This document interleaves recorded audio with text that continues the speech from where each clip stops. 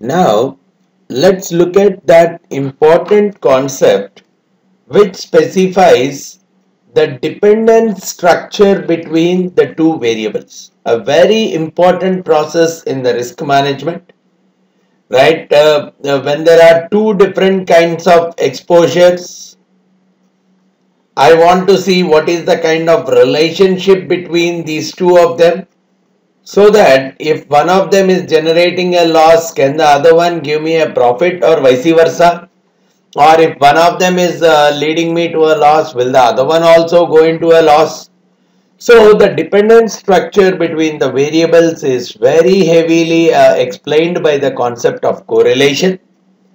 And what we would be seeing is the correlation as a process will be more and more effective only if I am looking at the linear structure between the variables, linear dependency between the variables. But if the distribution, and generally what we see is the correlation is much more effective if the variables are more or less normal in nature. But if the variables follow any other kind of a distribution, irrespective of looking at their underlying distribution, if I am trying to find out the dependent structure between the variables, I am classifying them as copulas. So we would try to understand the concept of these two things, see how we can try to bring out the correlation between the variables and try to use them in the risk management process, especially lots and lots of applications in the world of risk management depend on the usage of both correlations as well as copulas. Whenever we look at two exposures, I just have to see what is the kind of correlation, what is the kind of interdependency that is existing between these two variables. If it is very high positive, which means there is no diversification effect that is coming because of these exposures. So if one of them is leading into a loss, there is a good chance that the other one also can trigger me to a loss, which means the total exposure is going to be phenomenally higher. But if I see that the correlation is coming down, even the exposure is also coming down, the risk is coming down, and the moment I see that the correlation is going negative and negative, it even gives me a kind of an impact that the loss on one of the exposures can be offsetted through the gain on the other one. So that's one of the prime reasons I end up computing the correlation between the set of or pair of exposures. And so from a risk manager standpoint, how well I can estimate the correlation between the variables, how well I can estimate the volatilities based on the past data is what is a critical aspect for any of the risk managers. Two key estimates which are essential from an effective risk management perspective, not just looking at what are the volatilities and standard deviations of the variables, but along with that looking at how the correlation between the variables is going to change in future based on the historical data understanding. And the same extension will be done to the world of copulas, especially to define the correlation structure, even if the underlying probability distribution of the variables is not known.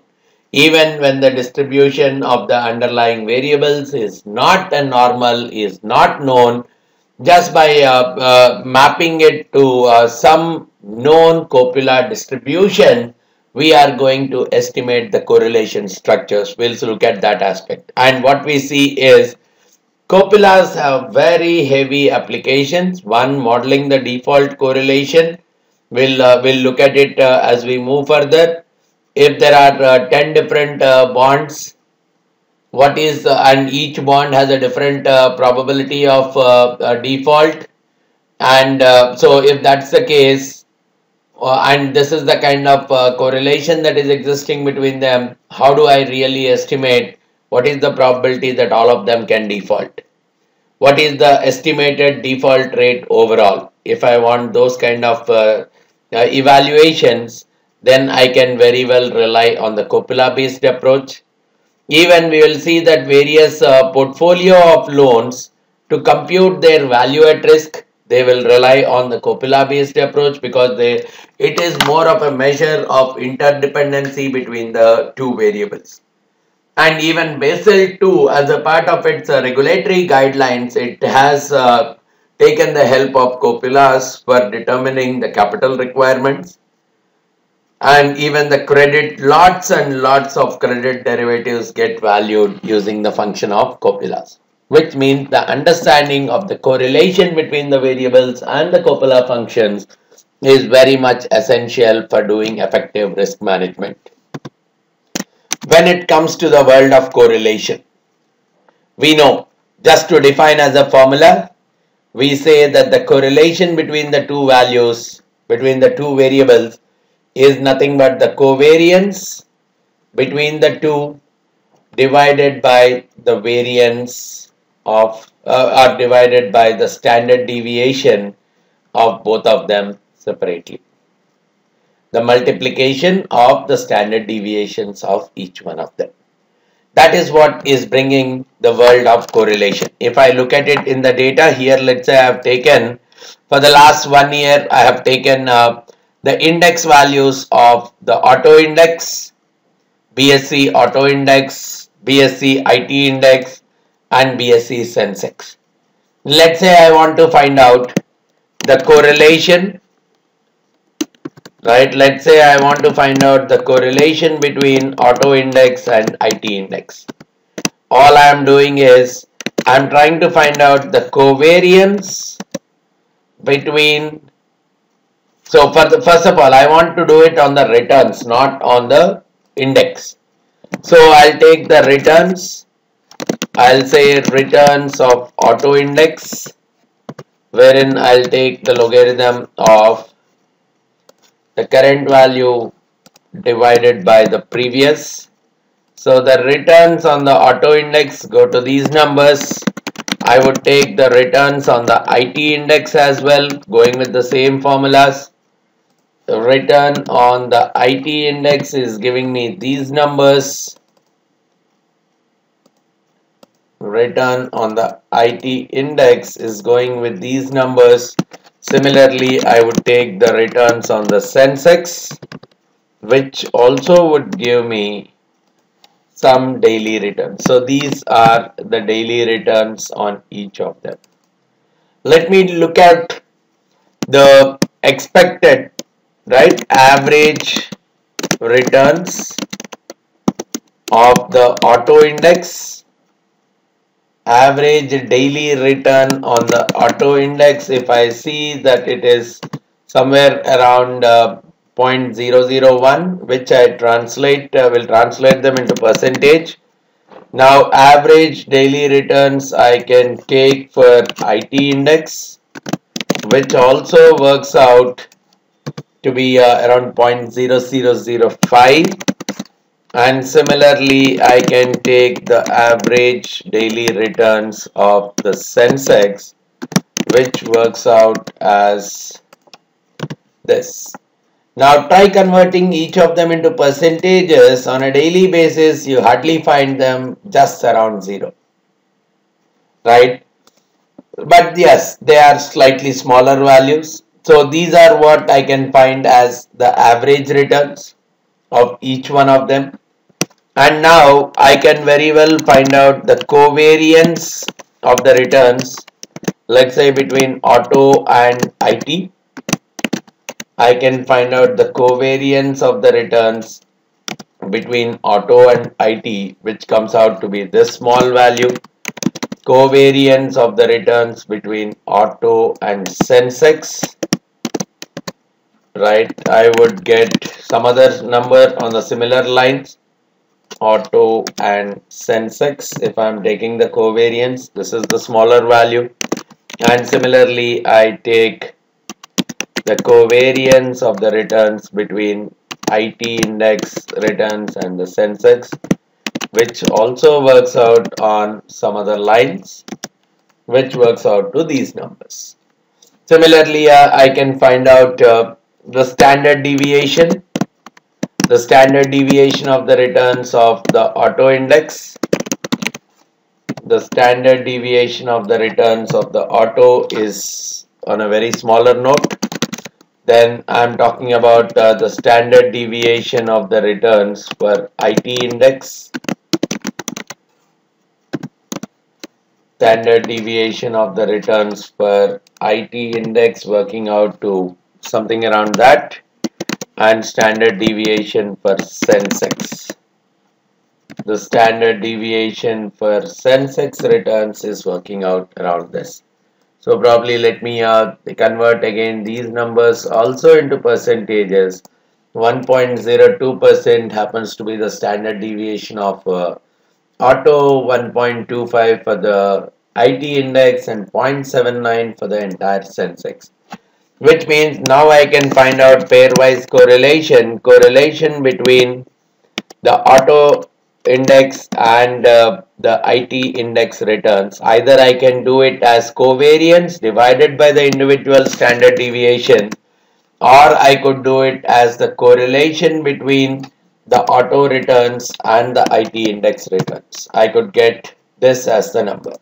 Even if I try out covariance between the auto index and the IT index divided by the multiplication of the standard deviation of the auto returns and the standard deviation of the IT returns, both of them should give me more or less the same number. If I try to reduce the decimals, both of them are matching with the same. So that's how I can do between the various pairs. And calculations wise, yes, it is covariance between X and Y divided by the standard deviations of both of them.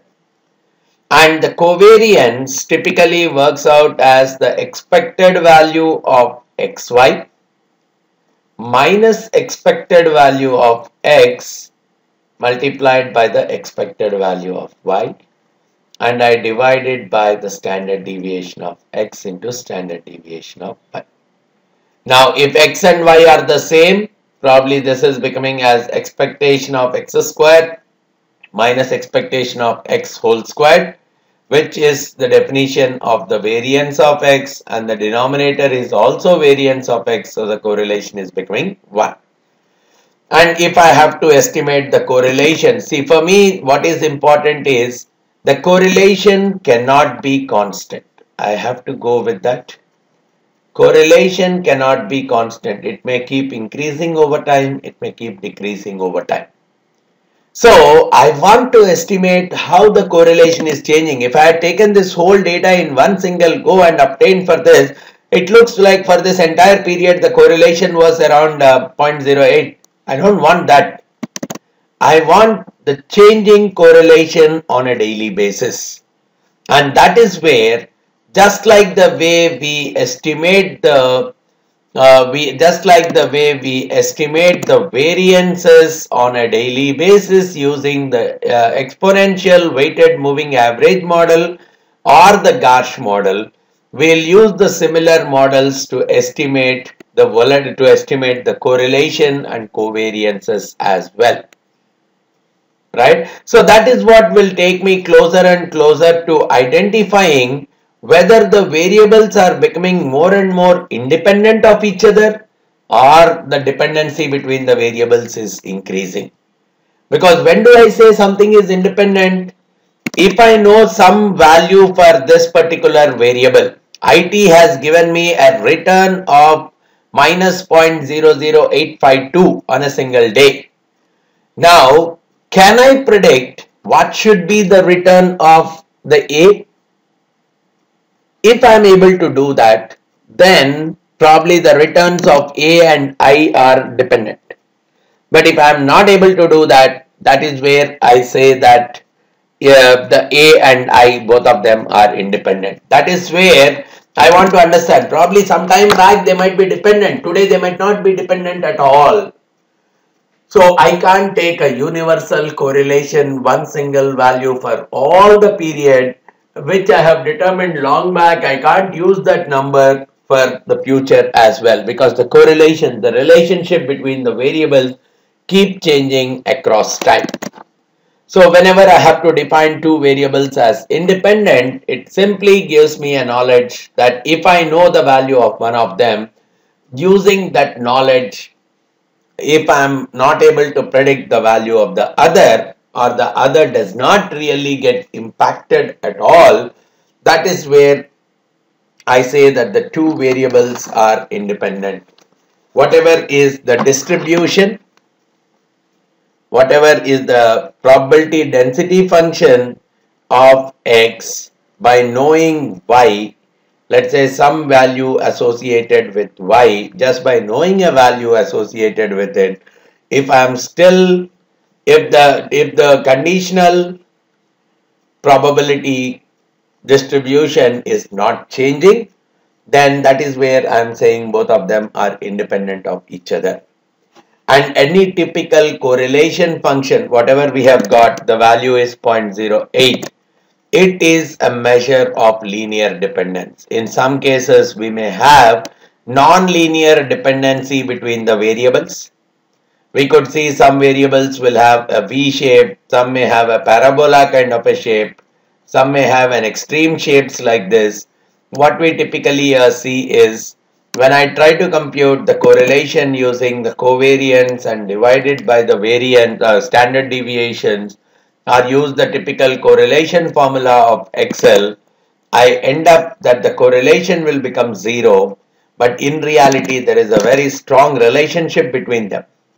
That is where we have to really understand that correlation, whatever we are determining using this formula, it only brings out the linear relationship or linear dependency between the variables. Any other non-linear stuff is simply ignored. Right? So that is where we talk about not just doing the correlation calculation like this. Probably I may have to estimate the standard deviation of y dependent on x. So we'll try to find out the standard deviation of y given x. It may so happen that it may be a constant. If it is a constant, then I can look at it as a bivariate normal distribution. But if it is not, then it can give lead to any other distributions as well. So understanding the relationships between the variables will really help me from this particular possibility. Now, the most important aspect for me is monitoring the correlation from the data. So for this, how do I really go about deciding what is the way the correlation is changing? How was the correlation at some point in time earlier, and how is the correlation between the variables today? I really want to understand the correlations from this dimension. Now for that, yes, first let's start off with the daily returns like this. And I have to find the covariances of each one of them, going with, we know that this is the covariance, expected value of xy minus expected value of x into expected value of y. Now here we have already seen expected value of x and expected value of y in isolation. They are very small values.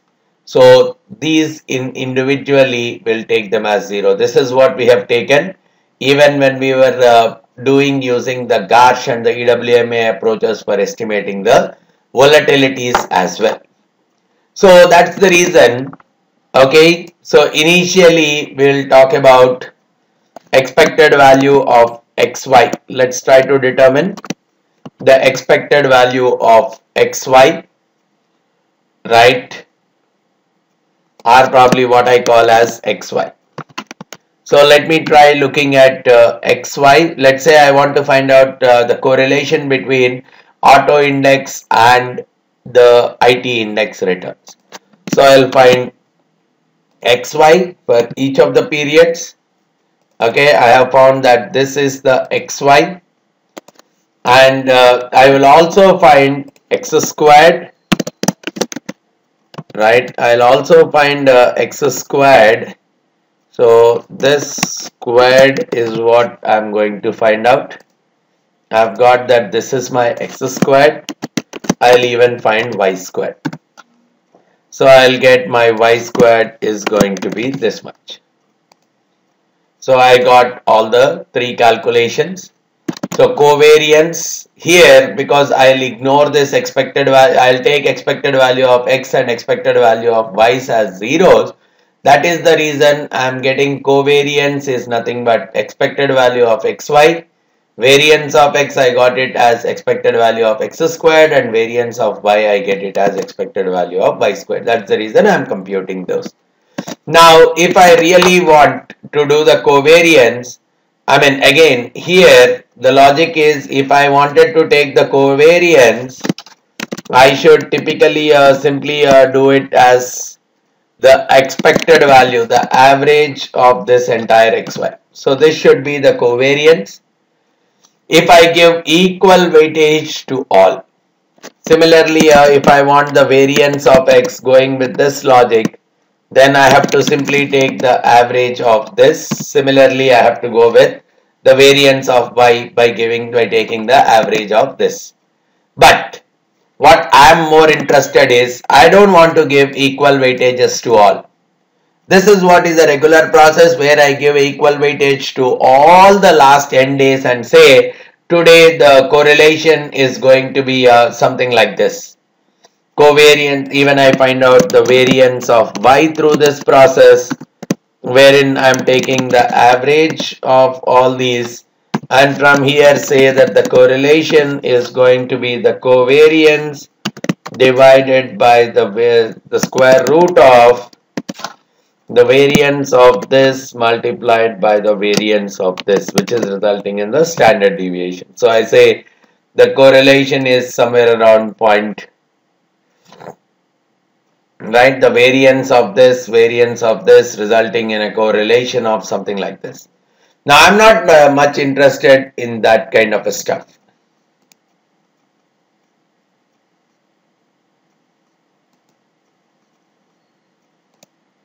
Right? I'm not looking at such kind of numbers. I'm more and more interested in a slightly different aspect here.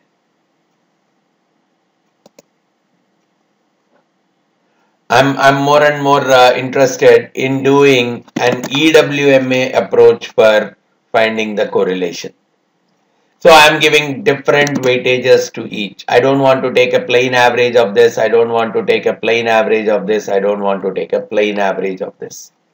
So that is where I'm going with an EWMA approach, where I'm giving different weights to the different observations.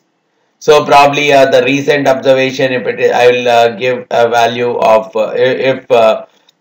let's say I'm taking different weights to different observations. The recent observation, I'll give 1 minus lambda. All the previous observations put together, I'll give a weightage of lambda. So it's as good as saying initially, okay, let me use the word covariance here.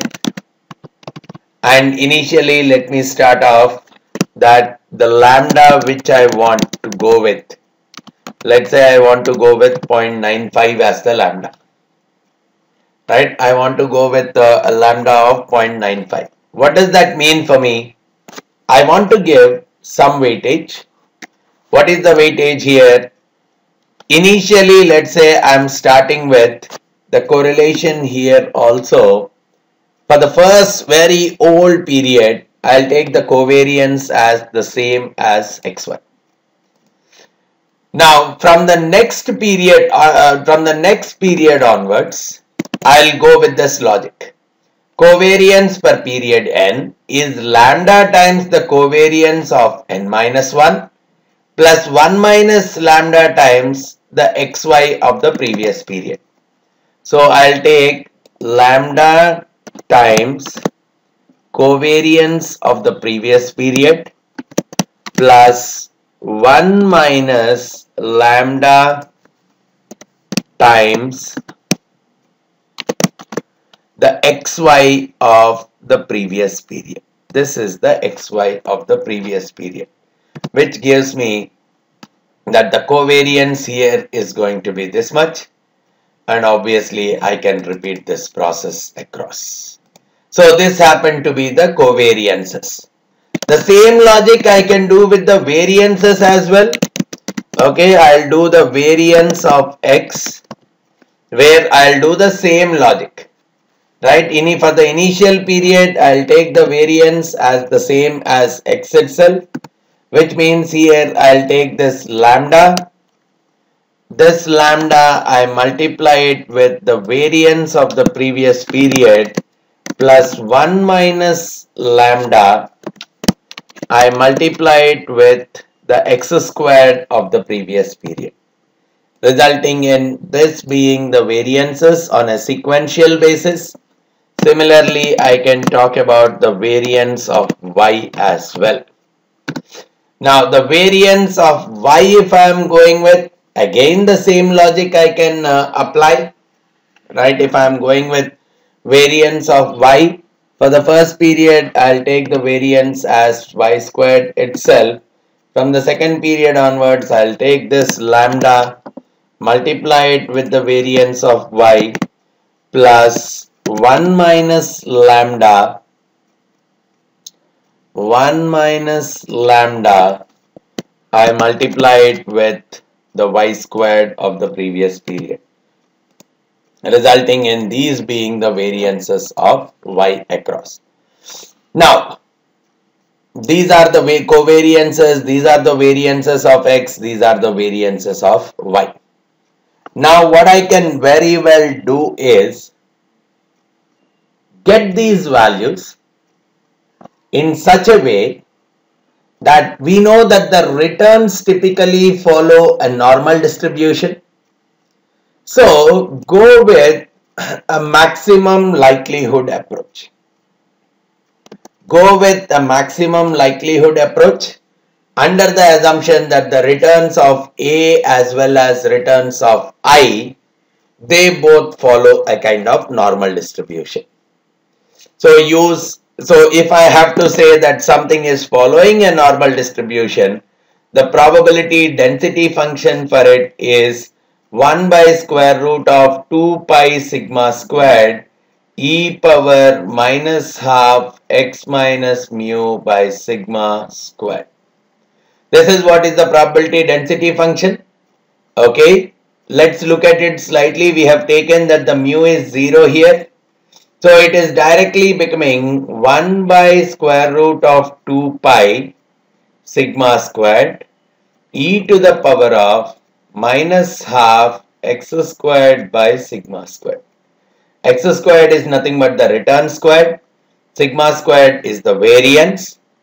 So this particular function has to be maximized if the returns have to follow a normal distribution. So estimate that value of lambda so that the product of this is maximized, or the same thing would go into take the logarithm of all these. So log 1 by root 2 pi sigma squared into e power minus half x squared by sigma squared.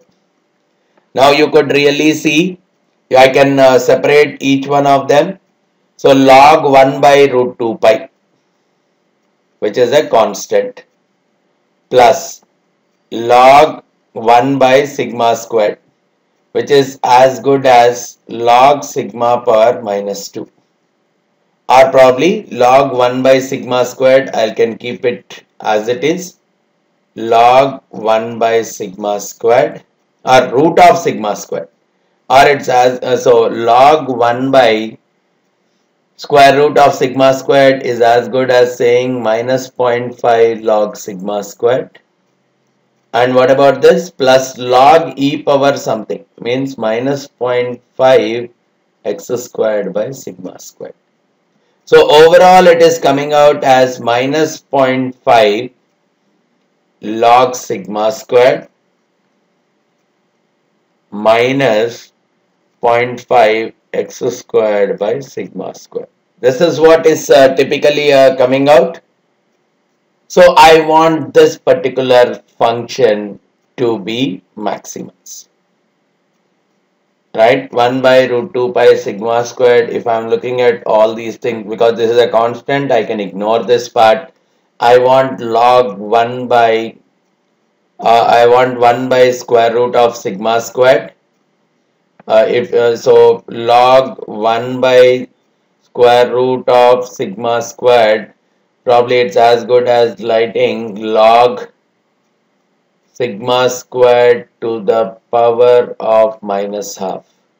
So minus half log sigma squared. That is what is coming out. And log e power something is directly coming out as minus 0.5 x squared by sigma squared.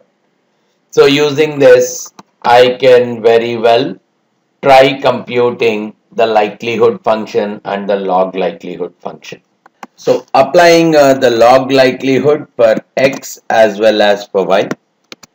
So log likelihood for the returns of auto, if I am really looking at, I will look at it as minus 0.5 times logarithm of sigma squared minus 0.5 times logarithm of, this is the x squared, minus 0.5 times the logarithm of sigma squared minus 0.5 times x squared by sigma squared minus 0.5 times x squared. Okay, this was the sigma squared, not this. Minus 0.5 times logarithm of sigma squared minus 0.5 times x squared divided by sigma squared. So this was the log likelihood with respect to A. Okay, so this was the log likelihood function value with respect to A. Similarly, we can look at log likelihood with respect to B, or with respect to the IT index. I'll take the log likelihood with respect to IT index as well. So which I'll get it as minus 0.5 times the variance of y minus 0.5 times the y squared divided by the variance of y, resulting in this being the log likelihood associated with y. Right, minus 0.5 times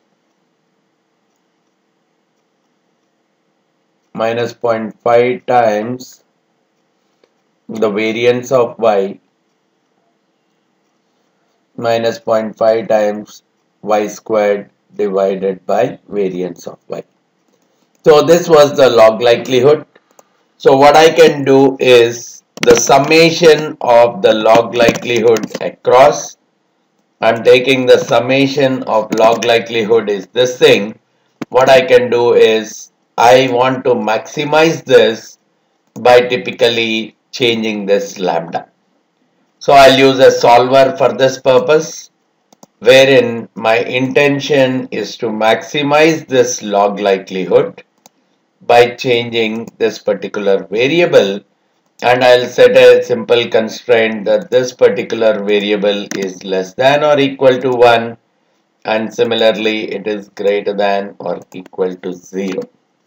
A few constraints I am setting, and going solving is saying in this case that the lambda is somewhere around 0.91 or 0.92. This is the one that has maximized the likelihood in this process, which means now I could very comfortably compute the correlation across all these days, wherein I will take it as the covariance and I divide it by the square root of the individual, which is resulting in the standard deviation, square root of the multiplication of the variances resulting in the standard deviation multiplication itself. So here the correlation was minus 0.33. Slowly from a negative, here it became a positive correlation, and slowly what I am observing is right now the correlation is somewhere around 0.6. Right now the correlation is around 0.6, and probably if I look at the graph of the correlation between the returns, I see something drastically different. I see that it is drastically different.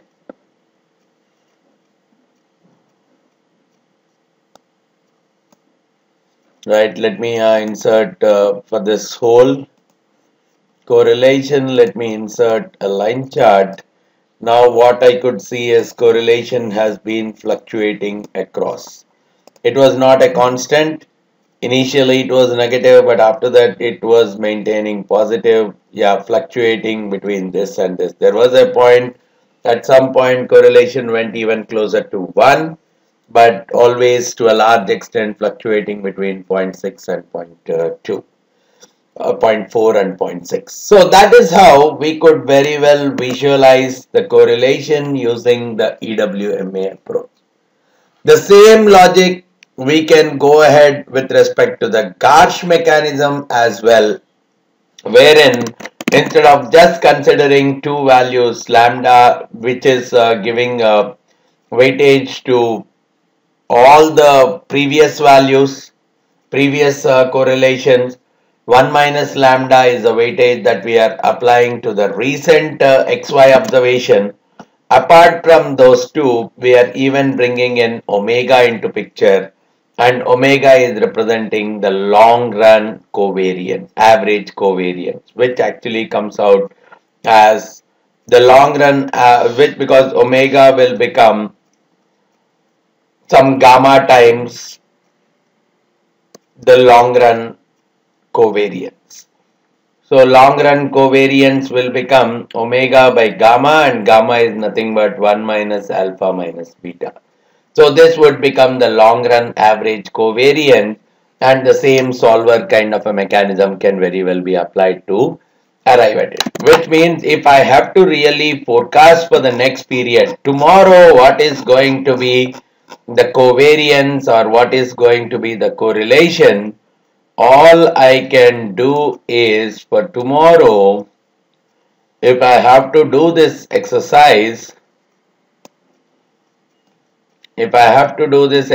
for tomorrow, all it is telling me that tomorrow the correlation is going to be 0.6046. Today it is 0.6000. Tomorrow it is going to become 0.6046, going with the same logic. So that is how the EWMA or Garch models are helping us in terms of modeling the correlation between the variables, which will really help us to understand just not the variables that are varying, even their underlying correlations are also changing over the period. Right? Now, if at all the consistency, if at all I am considering so many variables, looking at their covariances, variances, correlations, what is very much required is I need the consistency to be checked. Now let's say if I am having three variables, x, y, z, all I am going to get is variance of x. If I look at the variance covariance matrix, variance of x, covariance of x and y, covariance between x and z, covariance between y and x, variance of y, covariance between y and z, covariance between z and x, covariance between z and y, variance of z. So this is what is going to be what is called as the variance covariance matrix, which I can prepare for all of them. And this particular variance covariance matrix should be checked for internal consistency. When I am checking for internal consistency, all I would be doing is I'll take an n by 1 vector. Let's say A, B, C. Right? So which means this is a 1 by 3 matrix. So I'll take the transpose of it, which becomes a 3 by 1 matrix. So if I'm taking let's say a 1 by 3 matrix, the transpose of it will become a 3 by 1. So if I'm taking a 3 by 1 matrix, the transpose of it is becoming 1 by 3. So this is a 1 by 3 matrix, this is a 3 by 3, and I multiply it with ABC again. So this is becoming, this is a 3 by 1, so overall it is becoming a 1 by 3 multiplied by 3 by 3 is becoming 1 by 3. multiplied by 3 by 1 is becoming a 1 by 1 matrix. And whatever this 1 by 1, which is a single value, I want it to be greater than or equal to 0. That is where I call it as semi-definite. Because if I look at the calculation, it is working out that A times Vx plus B times Cyx plus C times Czx. That is the first element of 1 by 3. The second element is becoming A times Cxy plus B times Vy plus C times Czy. And now if you see, if I multiply this with A, it is coming out as A squared Vx plus AB times covariance Yx plus AC times covariance Zx, like this. Now overall, if you are looking at doing the multiplication, it is an expansion of the variance of the portfolio, and variance is always a positive quantity, so which means it has to be greater than or equal to 0 itself. So I should typically get for no combination of ABC, I should get this as a negative value. That is where I am doing the test for positive semi-definiteness.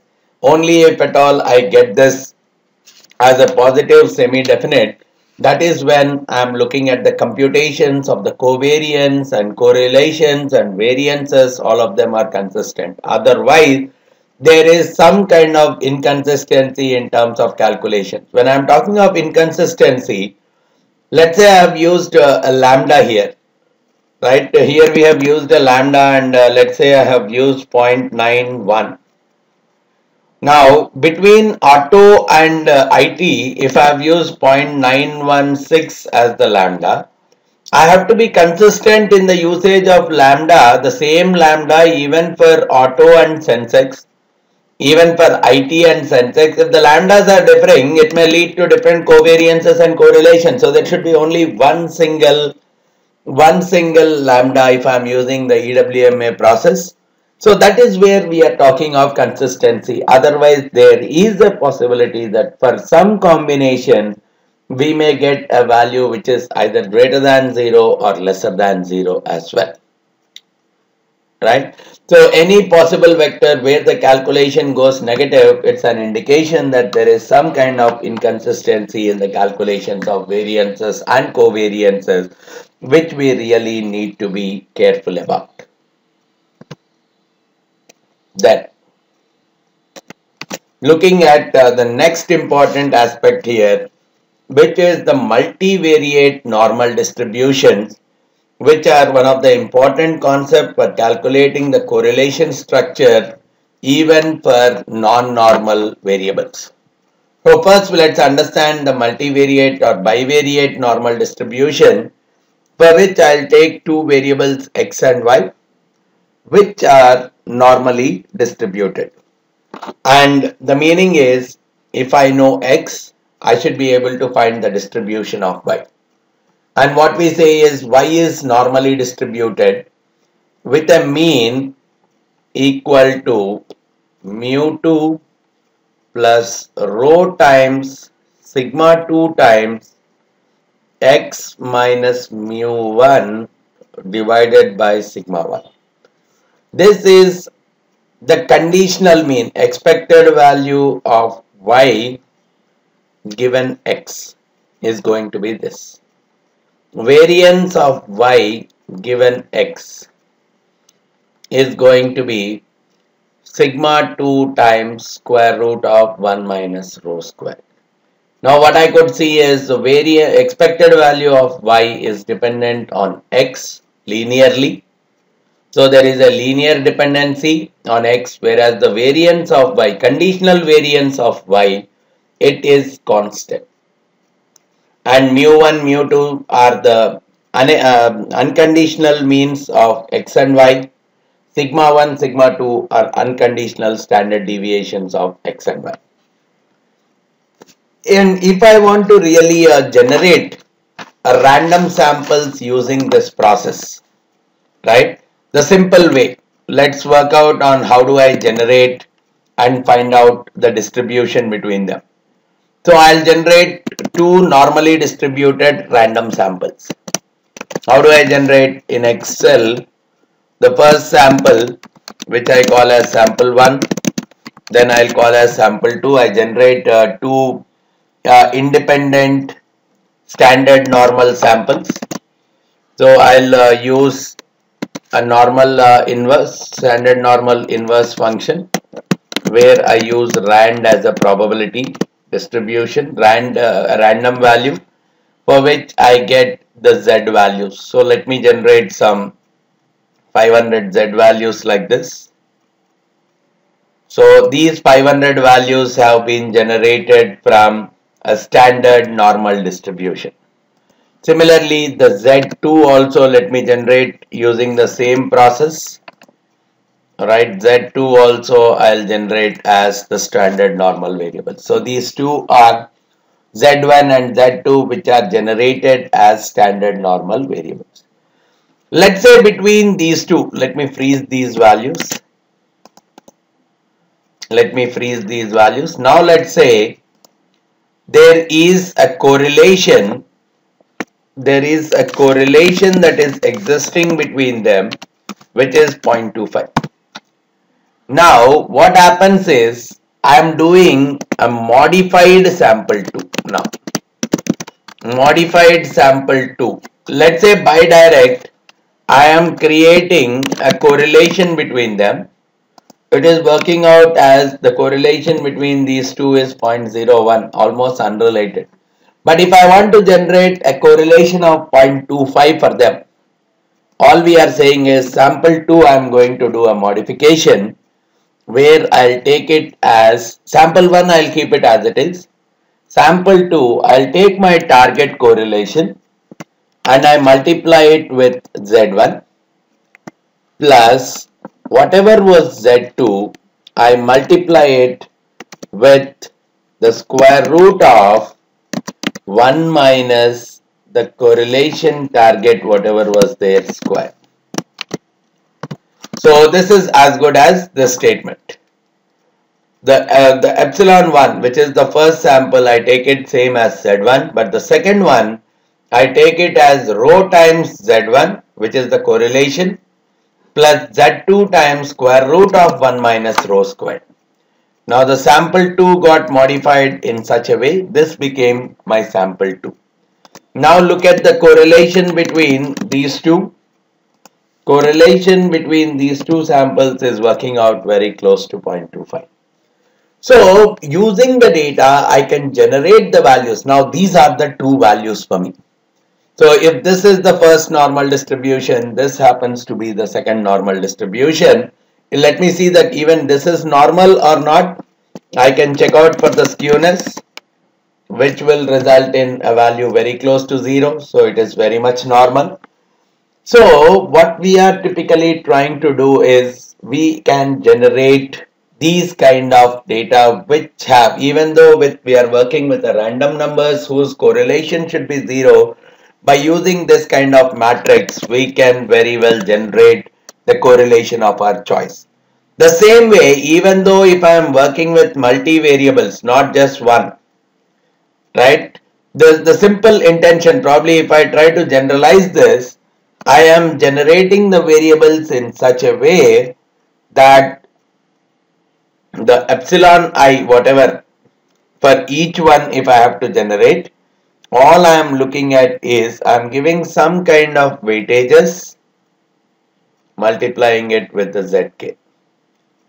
I am doing a summation from k equal to 1 to I. Probably if I am looking at the first one, epsilon I, k equal to 1 to 1, alpha whatever is the weightage, if I am looking at alpha k times zk. So the weightages are designed in such a way that sigma alpha k squared is equal to 1. So which means this is becoming equal to 1 itself. So epsilon 1 is becoming z1. But if I am looking at the second value here, if you look at it, it should go in such a case that alpha 2 1, right? We are talking of k from 1 to 2. So alpha 2 1 z1 plus alpha 2 2 z2. This is what is the generator. And now all I want is alpha 2 1 squared plus alpha 2 2 squared should be equal to 1. This is what has to happen here. Alpha 2 1 squared plus alpha 2 2 squared should be equal to 1. And at the same time, I also want alpha 2 1 multiplied by alpha 1 1. So I really want alpha 2 1 squared, alpha 2 2 squared should be equal to 1. Alpha 2 1, alpha 1 1 should be equivalent to the correlation that is existing between 1 and 2. So it is becoming a variance covariance matrix. So by knowing the first one, I'm able to find out this epsilon 2. Then using the second one, I'm go up to epsilon 3. So it goes as a cyclical process. And that one more important thing that we can look at in this context is the usage of the one factor models.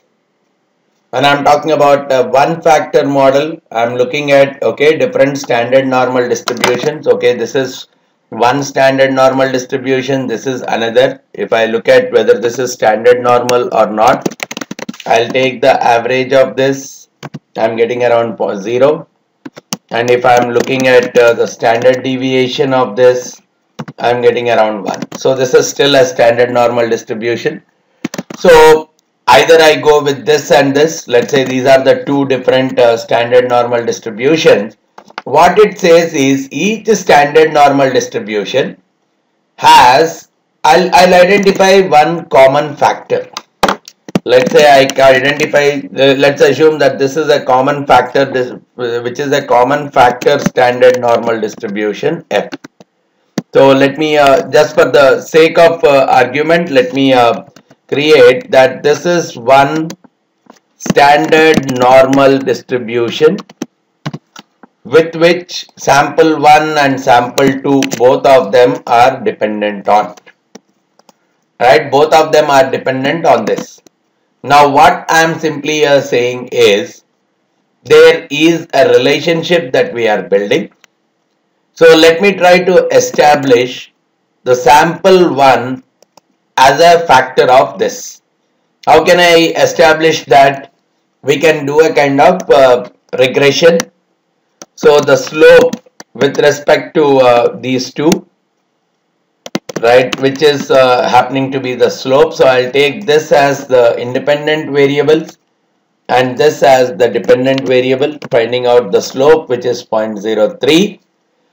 And when I'm looking at the intercept, which works out to be the intercept, wherein I take this as the independent and this as the dependent, which is coming out to minus 0.3. Now all we are saying is the same way, whatever this particular independent variable is, I am expressing it in some form of AI. Look at the correlation that is existing between the two. Right, you tried looking at the correlation that is existing between these two. It comes out that the correlation is 0.034. You could see some kind of relationship here. So it is working out as AI times F. So I can very well write UI as AI times F. So look at it like this. I'll write this portion. Let's say I want to write minus 1.33. So I'll first go with AI, which is the slope times F. And whatever is the remaining portion, this is one component. The remaining portion, I'll take it as square root of 1 minus ai squared times whatever is the zi. So how do I get the zi there? Whatever I am getting as a sample, I remove out ai times the factor and to the resulting one divided by square root of 1 minus ai squared. So I get this particular sample, remove the ai times f, and to the resulting do it as divided by square root of 1 minus ai square. So this is what is coming out as another standard normal variable. Look at it whether this is coming out as a standard normal variable or not. So this is how the whole operation of, so the FIs, the HEF and the ZIs are identified in such a way that each of them is, the FIs, F and ZIs are standard normal distributions. AI is a constant between -1 and +1. ZIs are completely uncorrelated with each other and correlated with F. So the factor model is actually helping us in only coming out with n different parameters, A1, A2, A3, AN. Only n different parameters. Otherwise, if I am going with the earlier approach of finding pairwise correlations, coming out with a variance covariance matrix, then with n variables, I require NC2 correlations, which is n into n minus 1 by 2, which is a massive exercise. So probably a CAPM, capital asset pricing model, which is heavily used. This is more or less a perfect application of the factor model only. And what we could clearly see is the same thing can be extended to the multi-factor model, which we see in finance. The application of it is the arbitrage pricing theory. Instead of just using one single common factor F, we are using F1, F2, Fm. Each one of them, they have a coefficient A1, I1, I2, I3, Im, and the remaining portion, which is removing A1 squared, AI2 squared, AI3 squared from 1, that is an uncorrelated part which is not dependent on each other and also independent of each of the factors as well. This phenomenon will really help us in terms of introducing the concept of copulas and trying to match these copulas to find out the correlation structure between the variables, even if there is not much of a correlation that is existing between, even if there is, the distributions of each of them are not identifiable, right?